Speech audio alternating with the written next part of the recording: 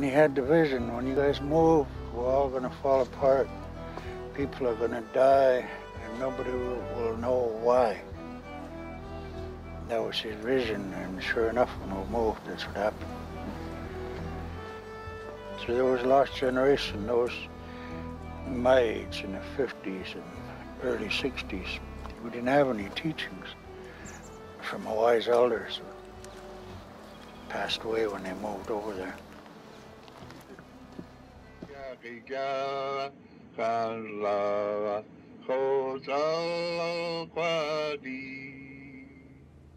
London Harbor would be emptied out by a government relocation in 1964. Hitlemas was the last person to vacate the village, stubbornly refusing to leave his homelands. The motivation of the government was ease of administration. We don't want to have to travel across the Queen Charlotte Sound and the Queen Charlotte Straits to carry out our fiduciary responsibility for those First Nations. It's much easier if we get them right handy into this community just out of Port Hardy. We weren't asked to move. We were told to move, you know. So that really destroyed a lot of feelings for being here, you know. We didn't want to be here. When we moved, we packed a lot of our, mainly our clothes, our beddings, our beds, and left our furniture, whatever we had over there. Before we could go back to pick up the rest of our things, the Indian Agency had gone back to burn the houses down. When they first arrived on the shores here, where they're not familiar with where to get the crabs, where to get the clams, where to go hunting, this is a completely different land for the people of Smith Inlet and the Nakwatau. The promises that were made for when they came to Zalkwadi of houses, of running water, toilets, and all of those things that are necessary for the people moving over here. And they weren't. There was only 5 homes that were here. And all of the people that were moved from the 2 tribes were expected to live in those 5 homes.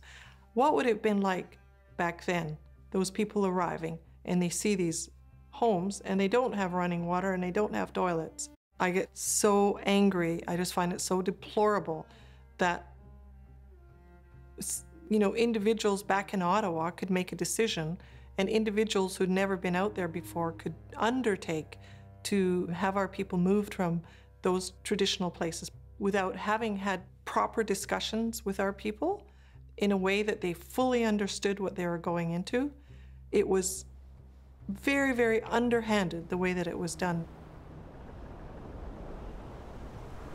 4 years after the move, a media firestorm erupted when a politician brought the conditions of Zalkwadi to the attention of the House of Commons.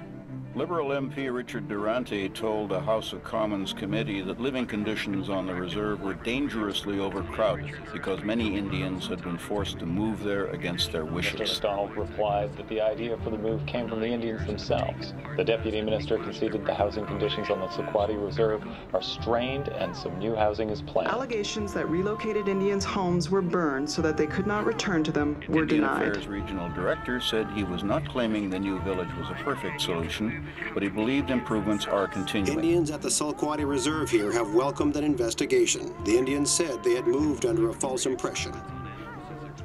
Everything that we do has a direct connection to the land and the territories, because that's where it all comes from. That's why it's so incredibly important for us to find ways to get there.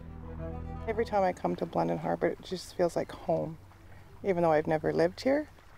It makes sense to me why I've never ever felt comfortable living in my modern home in Zalkwadi.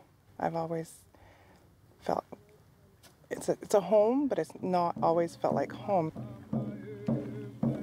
Coming back to London today, this is home. Today when I see young people go out there, as soon as they see their land, the feeling, as soon as you reach that, they'll start crying. Before this, I was ashamed of who I was, ashamed of where I came from, ashamed of our reserve. Like I've kind of reconnected with a part of myself that I didn't know was there. We've survived it all. We're all out here together learning what we did in our time, how people live.